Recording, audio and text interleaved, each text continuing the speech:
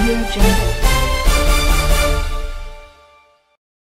সড়ক পরিবহন ও সেতুমন্ত্রী আওয়ামী লীগের সাধারণ সম্পাদক ওবায়দুল কাদেরের নির্বাচনী ট্রেন যাত্রাকে কেন্দ্র করে টাঙ্গাইল রেল স্টেশনে সাধারণ যাত্রীদের আজ সকালে বিস্তর দুর্ভোগ পোহাতে হয়। সাধারণত নীলসাগর ট্রেনটি টাঙ্গাইল স্টেশনে 2 মিনিটের জন্য থামে, কিন্তু ওবায়দুল কাদেরের রাজনৈতিক কর্মসূচির কারণে আজ ট্রেনটি 30 মিনিট দেরিতে ছেড়ে যায়। রেল স্টেশন দখল করে রাজনৈতিক কর্মসূচি পালন করছেন তারা, আর এর ফলে সাধারণ যাত্রীদের বিস্তর দুর্ভোগ পোহাতে হবে। ক্ষমতার অপব্যবহার করেই চলছে এই ম্যান্ডেটবিহীন সরকার। দলীয় সাধারণ সম্পাদকের আগমন উপলক্ষে আজ সকাল থেকেই আওয়ামী লীগের শত শত নেতাকর্মী রেল স্টেশনে জড়ো হয়ে স্লোগান দিতে শুরু করে। প্রচুর লোকের ভিড়ে রেল স্টেশনের টিকিট বিক্রি সহ স্বাভাবিক কার্যক্রম ব্যাহত হয়। নীলসাগর ট্রেনটি স্বাভাবিক অবস্থায় সকাল 10:10 টাঙ্গাইল স্টেশনে প্রবেশ করে এবং 2 মিনিট যাত্রা বিরতি দিয়ে 10:12 টাঙ্গাইল স্টেশন ত্যাগ করে, কিন্তু আজ স্টেশনে প্রবেশ করে 10:33। সেখান থেকে ছাড়ার কথা ছিল 10:35, কিন্তু ওবায়দুল কাদের ট্রেন থেকে নেমে স্টেশন চত্বরে জেলা আওয়ামী লীগ আয়োজিত পথসভায় বক্তৃতা করেন। বক্তৃতা শেষে কাদের ট্রেনে ওঠার পর 11:05 ট্রেনটি ছেড়ে যায়, অর্থাৎ 30 মিনিট দেরিতে স্টেশন ছেড়ে যায়। নির্বাচনী ট্রেন অভিযাত্রায় উত্তরবঙ্গ সফরের অংশ হিসেবে ওবায়দুল কাদের টাঙ্গাইল রেল স্টেশনে পথসভায় বক্তব্য দেন।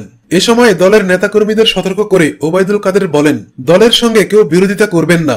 আগামী জাতীয় সংসদ নির্বাচনে যারা দলের মনোনীতদের বিরোধিতা করবেন তাদের তাৎক্ষণিক দল থেকে বহিষ্কার করা হবে।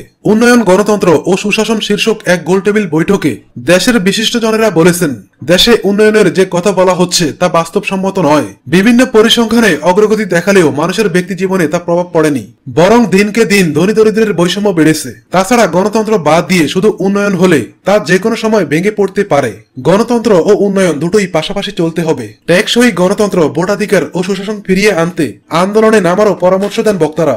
ব্যারিস্টার মইনুল হোসেন বলেন, ক্ষমতায় থেকে ক্ষমতা না ছাড়ার নির্বাচন জাতিকে গৃহযুদ্ধের দিকে ঠেলে দেবে। মনে রাখতে হবে, অবাধ নির্বাচনের দাবি জাতীয় দাবি, এটা কোনো দল বিশেষের দাবি নয়। সংসদীয় গণতন্ত্রের নির্বাচন সংসদীয় ব্যবস্থার মধ্যেই নিহিত।